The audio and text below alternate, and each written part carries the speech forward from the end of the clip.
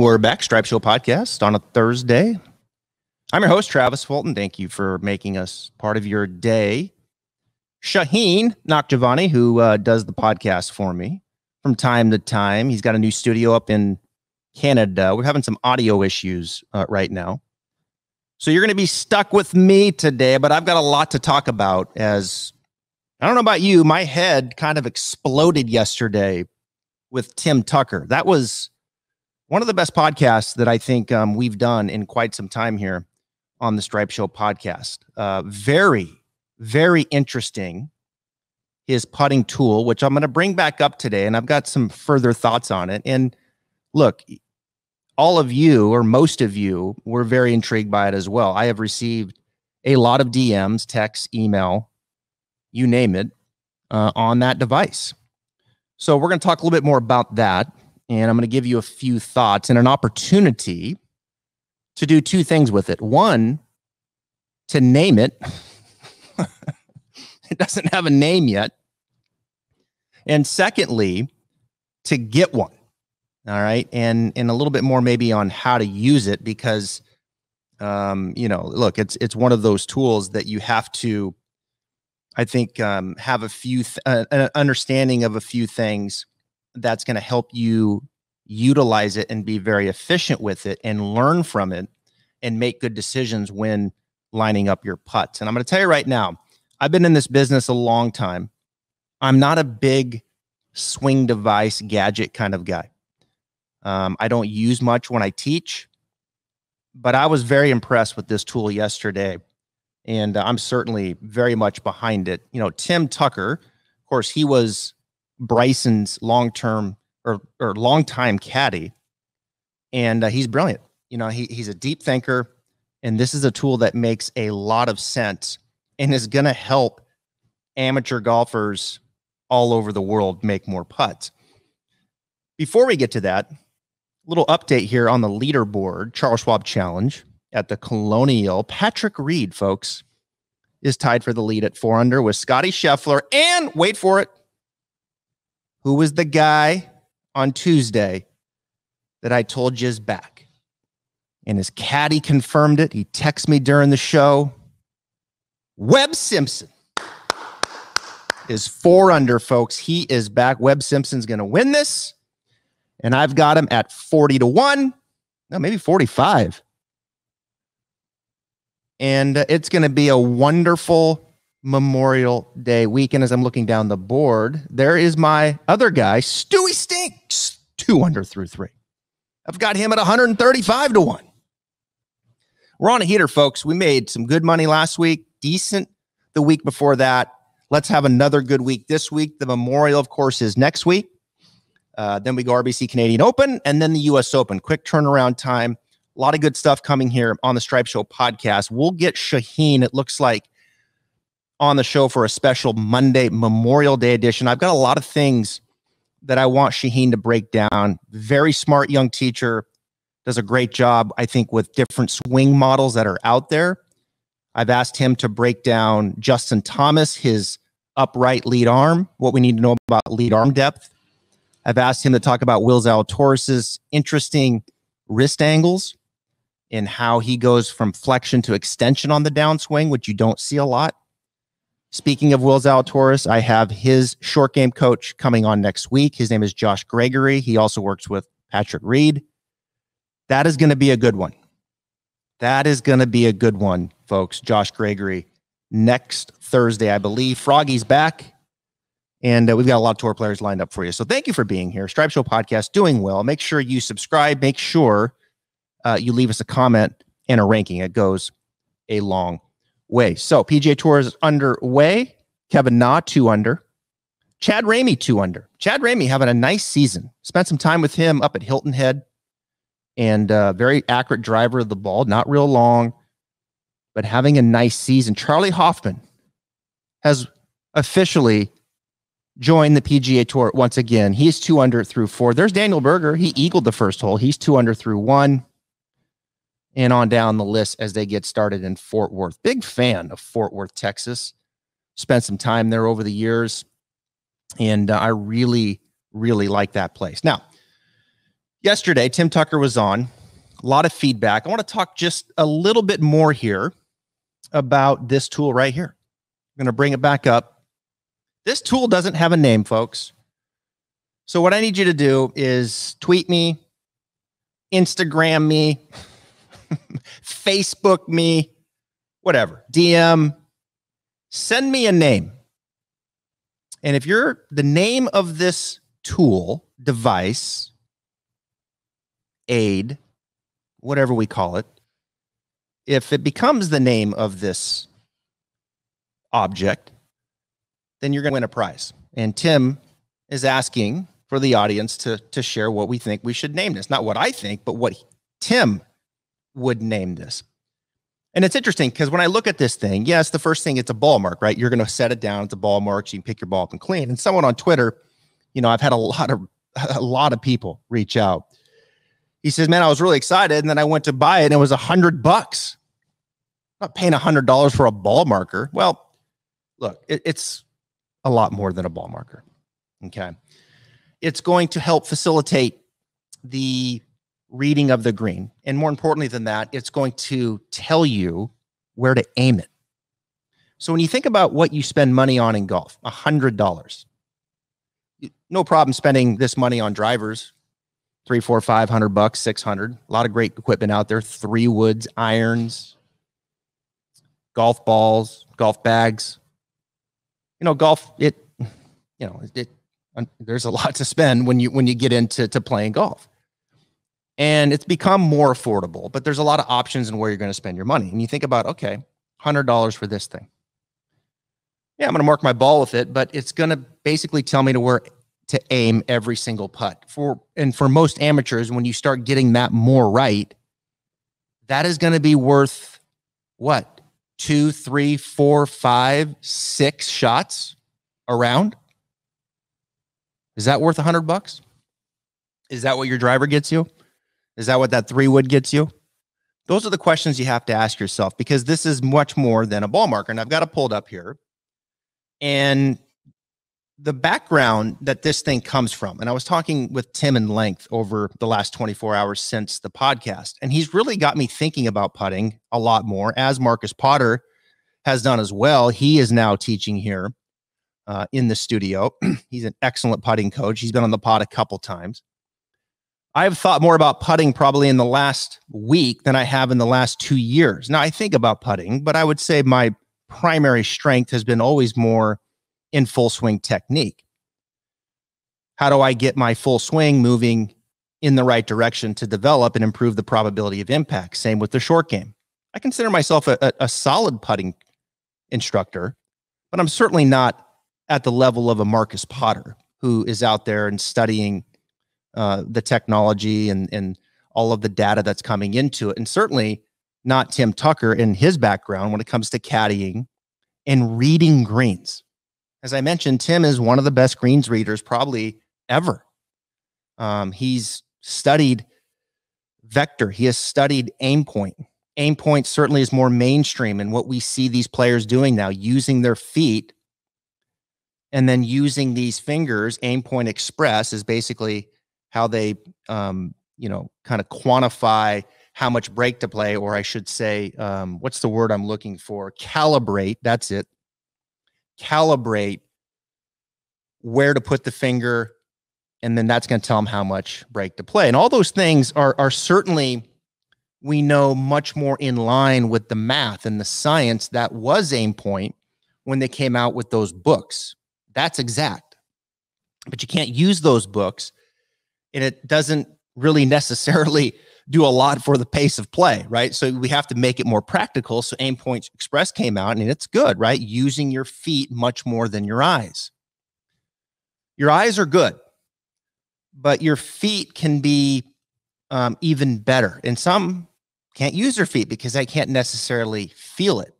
And if that's you and you've tried, it's something that you have to work on. And then for some, it's like, look, I get it. Like, you just can't use your feet. You've got to use your eyes. But your eyes can be helpful, right? Your eyes can see slope direction for the most part. It can see it better when it's looking more up So looking from the low side versus the high side, think about the blimp camera looking straight down. You can't see slope at all. I mean, TVs have a hard time, TV production, the camera angles have a hard time showing slope in general on a golf course. And now we're seeing, the walking camera guys, the guys that kind of start low and then pan up, and that gives you a better sense of the slope. And it's the same when you're reading a green, looking more from the low side. You can see it better. The one thing we know, I think, in teaching aim point over the years is that we don't see enough break usually downhill, okay, because we're looking more down. We don't see enough break. We usually don't play enough break as a result of that downhill. We normally don't play enough break on faster greens, okay? And these are the things that go into reading a green. We know, number one, slope direction. I got to find which way is the slope going? Which way is this thing tilted? Uphill, downhill, right to left to right. Number two, the severity of the slope. Is the slope a 1%, a 2%, a 3%, or a 4%? We're going to get a lot of 1%. We're going to get a lot of 2%. And we're going to get a lot of in-betweeners. You're going to get the occasional 3, and very, very rarely are going to get the 4. And then, of course, the speed of the green. That's number 3. That dictates how much break you're going to play. We know the faster greens, you have to play more break. And then finally, the length of the putt. The more time that a putt has going across those elements, the more it's going to break. So those are the things that we kind of factor in, and we're making better decisions about. Our feet can participate in that. And as we start making those decisions, well, then this little tool here is going to help you line it up, right? And it's going to help you line it up to a specific spot. And then from there, hit it as if it was a straight putt. And of course, it's going to take the break and off it goes.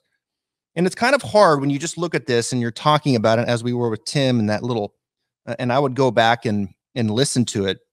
And he took us through this exercise where we drew this straight line that would go from this black line, right?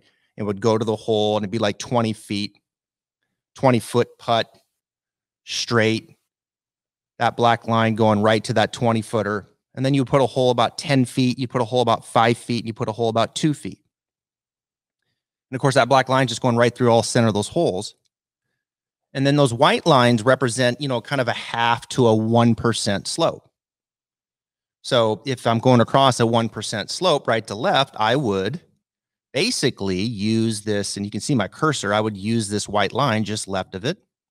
And that white line would coming at a slight angle from the black. And when it gets to that 2-footer, it'll be inside of it. And then when it gets to that 5-footer, it'll probably be outside of it. And when it gets to that 10-footer, it's going to be even more outside of it. And when it gets to that 20-footer, it's going to be even more outside of that. So it factors in that length and how much that break would increase based off that 1% slope on that length of putt. And then that red line is more of like a 2%, right? 1.5, 2%. So that red line's more severe off of that black line, right? So that break is going to increase off that 2% slope. And then, of course, that white line just outside of that, that's 3%. And Tim's going to add a 4th line at 4%. But these 3 right here, 1, 2, and 3, 1 and 2, you're going to wear out. You're going to get that occasional 3, and very rarely that 4%. So this thing is brilliant. Once you figure out which way the slope is, roughly what the severity of the slope is, off you go. Aim that black line right at the hole. Pick that line. Where's that line pointing relative to the cup up there, whether it's 2, 5, 10, or 20? Aim the putter face right at it and hit it. And what'd you learn? I hit it right at it, and it broke more than I thought. Okay, well, we clearly probably missed the percent of the slope. We needed to play closer to 3 versus 2, or 2 closer to 1. Okay, so you start getting feedback. You start really creating a memory bank based off of a little bit more math, streamlining where you should aim the putter head. It's brilliant, folks. I'm telling you, it's brilliant. And I'm really excited to see where it goes. Now, Tim has agreed to give me the first 50. How about that? All right. So I have put this up on my website, travisfultongolf.com. You can go into the pro shop and you will see this tool, and I can sell the first 50 at a pre-register, a pre-order. Click the link.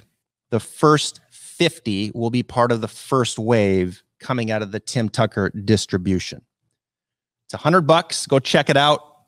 I think it's going to be one of the best $100 you can spend on your game. And again, this is coming from a guy that is not a big swing device guy. He really got me thinking. I was very impressed yesterday. That was a great podcast. And I just wanted to kind of clear up a few things and go through it a little bit more. As I continue to think about putting, and I continue to think about these conversations that I'm having with Tim, with Marcus, with Josh Gregory next week, the one thing that's becoming very apparent, I think, is that when you look at putting strokes in today's game, and we talk about the modern swing, like the modern swing today and the way that it's taught, like Mito Pereira is a great example of the modern swing. Takes it back, change of knee flex, going back, left wrist flat, club face square to slightly closed, take on more flexion in the lead wrist and rotate like a madman, get the hell out of the way and let that club shaft exit back to the left. Minimal closure rate. It's the idea of, getting the face prepared, square, slightly closed, not open, shaft pitched back in transition and rotate. Right? That's kind of what you see. And I like a lot of that stuff, right? I mean, I gravitate to a lot of that stuff. And for those of you that do online lessons with me, you'll hear some of those components coming your way. The most important thing when you're taking online lessons or in-person lessons is that the teacher needs to be not only giving you great info, but they need to be putting it in the right order. That's the key. I've said that many times. You have to get the order right. I think over the years, I look back, as a teacher for me, like what are some of my strengths as a teacher? Because I don't know everything. I don't know every little detail about 3D video, force plates. I know a decent amount, but there's a lot that I don't know. I'll continue to learn over the years. But I think one of the things that I've been able to do is to be able to look at people's moves, understand what their miss is, and then from there, put things in the right order for them to develop. Give them the tools in order, A, B, C.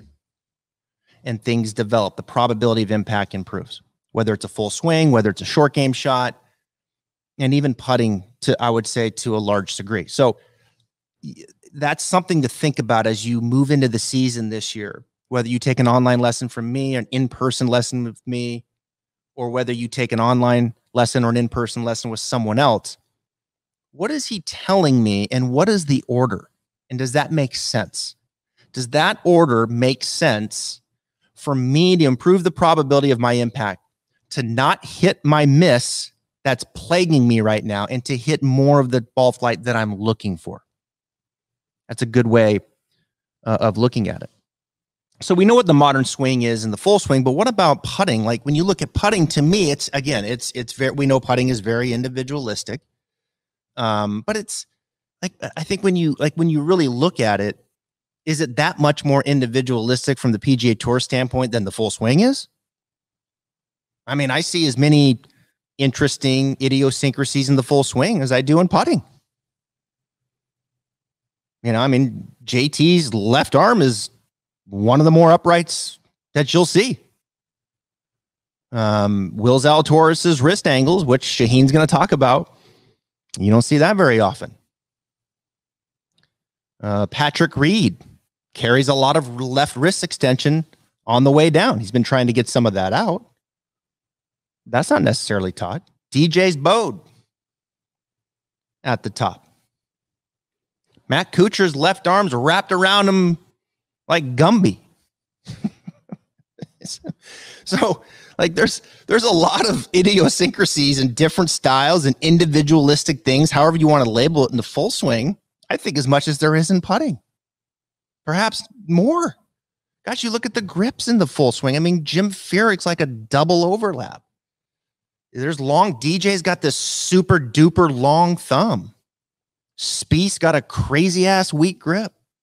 Webb Simpson's got a crazy ass strong grip. So there's a lot of different things in the full swing too. Individualistic. Don't say swing your swing either. Don't say swing your swing.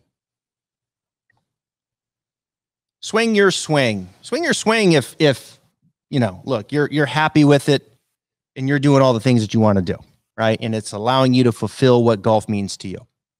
Swing your swing. But if you're missing it to the right and the left and top and you're not getting any better and I'm trying this, don't swing your swing. Swing my swing. Swing my swing. Let me get things in the right order for you so you can develop. So you look, you get it on the full swing. And it's the same thing in putting, but I think we just label putt. It's more individualistic. Okay. You know, just putt your putt. How come we don't say that? It's the same thing. And I think when you look at like the modern stuff in putting, what's becoming very apparent is that I think the modern stuff in putting is you see this putter shaft that has just a slight amount of shaft length, just a touch, and then it returns to that angle, and it's in a ratio back swing to forward swing of more of a 2-to-1 ratio, where the putter head goes back a little bit longer than it goes through. Okay. I will never forget. We were doing a show on Golf Channel years ago on Morning Drive. And we were sitting around talking. I can't remember exactly who was all there. I think it was Damon Hack, Matt Janella. Anyway, it was back. I think Holly Saunders might have been on the set. I mean, I worked with Holly for the first year I was there. But we were all sitting there, and I asked the question. I said, in a putting stroke, and because it really kind of started, I think, more apparent then. It's always been that way, but I think like the science now and what we understand, it's much more understood and discussed. And I would kind of say modern putting stroke. Although, again, there's been examples before. I get that. Don't at me. And I said, look, do you, in general, is it better to take it back longer to shorter through or shorter back to longer through? And of course, I think all of them, most of them said, yeah, take it back shorter and follow through longer. And the reason we say that is so we can accelerate. And I said, actually, it's the other way around. You actually take it back longer and shorter through. And when you do that, it actually allows you to load the speed more into the backstroke and then maintain that speed coming through, more cruise control. And at the time, this is when Jordan Spieth was just crazy winning everything. 2016, 17, making putts from everywhere, a crazy rate. And they asked me, Golf Channel said, can you do a breakdown on that with Jordan? And I did. And I showed them, I said, look, Jordan has a little forward press, a little shaft lean, returns it, but it's further back, shorter through. And the upside of that is you can take the putter head back with a little more of a brisk type of pace and then let it just cruise control through. It just maintains its pace through to that shorter finish. And I like that little shorter finish for so many. And I just did a online lesson here, putting lesson, because it tends to return that shaft the same way, allowing you to hit it in the center of the face. I see a lot more of the putter head swinging up to that long, never-ending finish. It just like dissipates into the air up waist high. But when I watch these guys putt, I see them like boom, like the putter head's just kind of, it's not accelerating so much. It's like cruise control gliding through to a shorter finish. I call it the catcher's mitt, where he catches it, shorter, lower finish. And you tend to hit it with the returning shaft angle, and you tend to hit it more in the center of the face, and the ball comes off much cleaner. Much cleaner. So I think we're seeing that, and I would define that as more of the, let's say, quote, modern putting stroke. Now, there's other ways. Jason Day has more of an accelerated profile. He accelerates it through a little bit more. During that same show at Golf Channel back in, I can't think it was 17, when I did that breakdown with Spieth, at the end of the show, Lydia Ko was on the program, and they asked me to interview her. And at the time, Lydia Ko, I think, was the #1 player in the world. And she came in, nicest person in the world. And we were looking at her putting stroke. And I said, hey, Lydia, what's going on with your stroke? And she says, well, I'd like to take it back a little shorter and then follow through a lot longer. Well, of course. and Lydia is more of that 1 to 2 with more of an acceleration through impact. It's not wrong to putt that way. There's guys that have done it. There's women that have done it, obviously. Lydia Ko's a wonderful putter. Jason Day's a wonderful putter. But again, I think in at least comparing it, at least in my eyes, in my opinion, to what my preference may be, it's different. And I think it's more taught longer back, shorter through, more of a consistent speed coming through with the putter head, shorter finish, more center contact, et cetera, et cetera. So just some things to think about as you maybe perhaps play some golf here this Memorial Day weekend. This has been fun, folks. I wanted to jump on. I wanted to take a look at this thing one more time. Go check it out, TravisHoltonGolf.com. Go in the pro shop. The first 50, he's guaranteeing us that we're part of the first wave. It's $100. I promise you, it will make you a better putter. That's how confident I am. All right, good stuff. Stripe Show podcast. Webb Simpson, Stewart Cink. Go get us a W.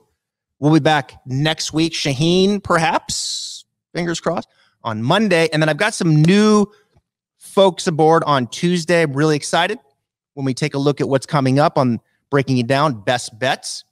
We'll be rolling them in on Tuesday. Lots of tour players and lots of top coaches coming on as well, beginning with Josh Gregory next week, who's Will Zalatoris' short game and putting coach. You're not going to want to miss it. Stripe Show podcast. Have a great Memorial Day weekend, everybody. See you.